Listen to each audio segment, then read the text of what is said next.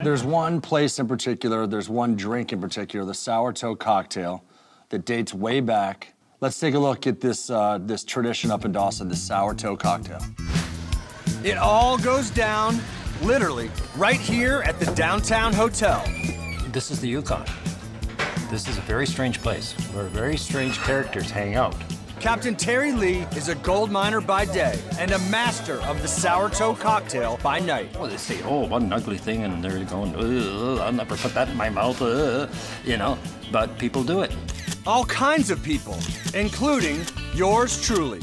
I said I wasn't going to do it, but I guess when in Rome or the Klondike. The main ingredient of the Sour Toe cocktail, an actual human toe. So who exactly came up with this nasty idea? There were two brothers by the name of Louis and Otto Lycan, and they used to run alcohol from the Yukon into Alaska. One of the brothers, Louis, stepped through an overflow on the river.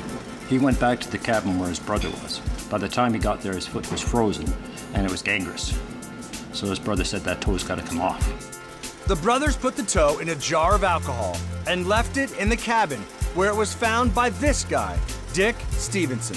The first toe was served in a beer mug with champagne. And it got to the point where people were getting so plastered on a beer mug of champagne, they couldn't do the toe. So it was reduced down to a shot glass.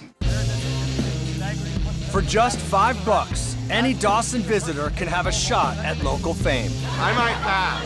I'll see how Rick does. If we're going to kiss a dead toe, we might as well have some liquor with it. We'll do it the proper way. What happens if somebody swallows it? $500 fine. It's been swallowed 3 times. I'll give you 1,000 if you eat it.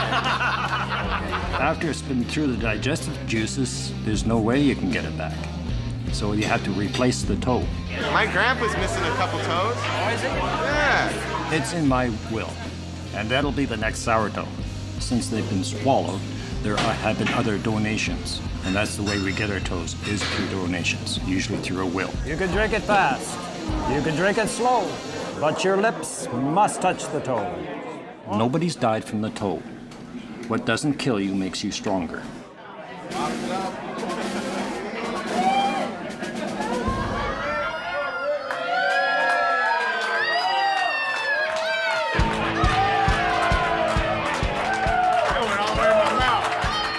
Sure did. I only wanted it to touch my lips, I swear to God. It's not how I pictured it going. I make more money doing the toe right now than gold mining. I'm not ashamed to say that.